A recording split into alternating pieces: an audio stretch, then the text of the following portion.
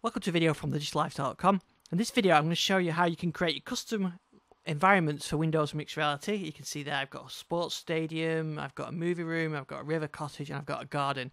And I'm going to show you how you can make these really easily just using Paint 3D. So here we have one example.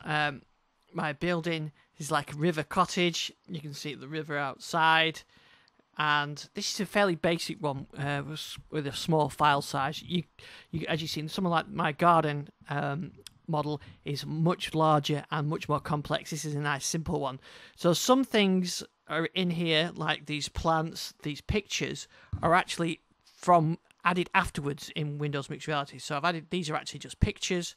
You can see I've added, the plants I've added later. But the building itself was built using Paint 3D. And actually, I can go outside here, and you can see this is the outside environment. This is the natural environment that you get with Windows Mixed Reality. So that's your outside, and I've put a figure in there to see, as you can see. So I can go back inside, and this was all created in Paint 3D. In fact, this was a model I imported actually, which I'll show you how to do. So let's quit Mixed Reality, and I'll show you how to do it in Paint. So the folder that you're going to be working with is this one here, this app, your username, app data, local package environment, app, and local state. You can do % local app data %, and that will open this local package, and then you can local folder, and then you can go to packages, environmental apps. I found the best way to do is make sure Mixed Reality is closed when you're doing the editing, and then reload it when you're done. So for example, this building one, I can open this now in Paint 3D, and I can show you how I made it. Now open this now, and straight I can see the scaling is going to be an issue opening this file. And by scaling, what I mean is the size of the model when you view it, when you're actually in the room. So if I show the canvas, this is there isn't a lot of clues with Paint, but the size of that canvas I've just added then is the size of a sofa. Okay, so you can see that this is now gone tiny, so I'm going to have to rescale this. So the best way I found to do that is you go into 3D view, you go to select, and then actually do select all, like that. And then the way I found that to get the scaling right is if you go down to 0 zoom, or the minimum, which is 10%, that should completely fill the camera.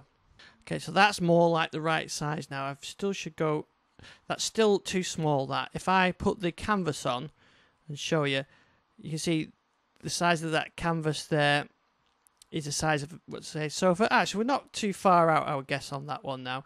So that's probably about the size you need to be able to walk around this room. With Paint 3D, you can right-click on an object and use the mouse to rotate around. So there we can see. Let's move that up there. Okay, so there you can see that room that I was looking at before with the figure. That's probably about the right scaling. You can open other tools afterwards and edit this GLB file and do the scaling, but I've kind of got used to it. I've got used to this canvas. There's the canvas. So that's, like I said, it's kind of like the size of a sofa. So that's probably about the right size. So let me start from scratch though and show you how we create a brand new model. And just a warning on these as well, these models get too big, they really slow down Windows Mixed Reality. If you get them over 256 meg, they're unworkable. So my garden is just about on the limit, and even with the recording software working, it's a bit too much. Okay, so I've got a nice 3D view, or I've got a nice view there. There's that canvas, which is probably about the right size. So I'm going to 3D view. Let's bring that right down. Okay, and let's just add an image. Now the great thing about this is you can get all these pre-made images from Remix 3D that you really can do a lot of stuff with. So you can have gardens and islands and all this kind of thing, cities. Sometimes you may want the simplest objects to get started with, but I can bring something in. These are all a bit complex. So there's a stadium. Let's grab that. I've used this before. So I'm going to grab that, bring that in. You can see it's tiny, so that will be the size of like a coffee table. Item on a coffee table. No good, that. So we need to make it a lot bigger. Here, you can see what I'm doing now. So see now it's still too small. That let's make that much bigger. It's still too small. Now we're talking. This is a sort of a small stadium size. Now we're talking a big stadium. Okay, so we've got our stadium on there. You can use the Paint 3D tools to bring things in. You can see the size of the sofa. It's still probably a bit small, this actually. So I'm just going to stretch that out a little bit. Probably okay. We'll go with that for now. So I can add more objects in this. I can add a standard object. I can add custom objects on there. Let me just bring something in. I'm going to bring a car in. Why not? So that's going to be down there in the stadium bowl. In fact, well, let's leave. I'm going to make that a little bit bigger. Probably about there. Okay, let's just leave that as an example. Okay, so we've got this project now. You can save it, but to get it into mixed reality, you save as a 3D model. So I'm going to call this test as a GLB file. If you haven't got the option to save as a GLB file, you need a newer version of Paint 3D. I think if you've got the Fall Creators, the April 2018 update, you should have that.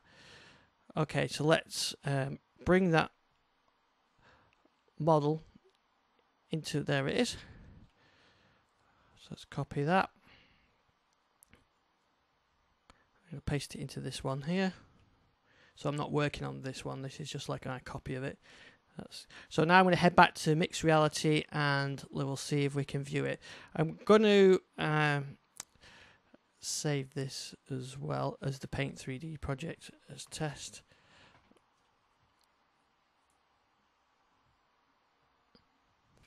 I mean, there's nothing. If you've got the resources, you can leave this paint open and flick to mixed reality and work on it.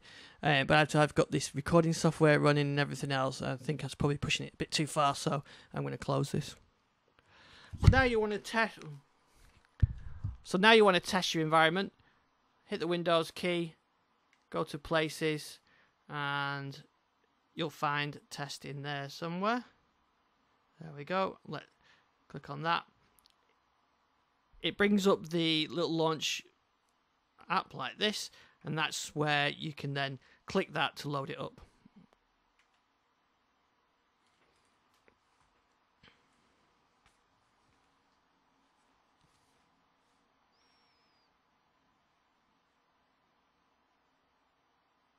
Okay, so here we are. Now I've got the scaling, as you can see. We started up here. There's that car. See, I've got the scaling, I would say, pretty much right. If I can teleport down here, and you can see I'm in the stadium. So I think I got okay on the scaling. Slight position wrong with the car. And believe it or not, I can get in the car. But you can see what I've done there. So I've started that. I can go down here now, and I can pin some apps on here. So I could pin Cortana or the Holograms app. And I can stick that over there and resize it if I want to. And over here I can pin Microsoft Edge and so on. So now I can start to customize that environment. And the great thing about the Holograms app is you can pick these apps on there. Pick these objects from here and start customize it. The other thing you can do as well,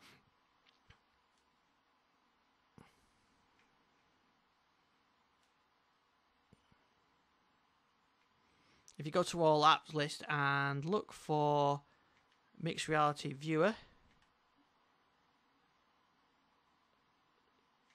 you can actually pick objects that, the objects that we saw in Paint, you can actually bring some of those in here using this app as well. So you can customize it now. You can add trees or sofas or whatever you want, and you can pick all these apps and add them to your world. And pick all these models and add them to your world. You can add them from here, and of course you can just build them in when you do the design. But you can add, Netflix in here. You can make your movie room or whatever you want.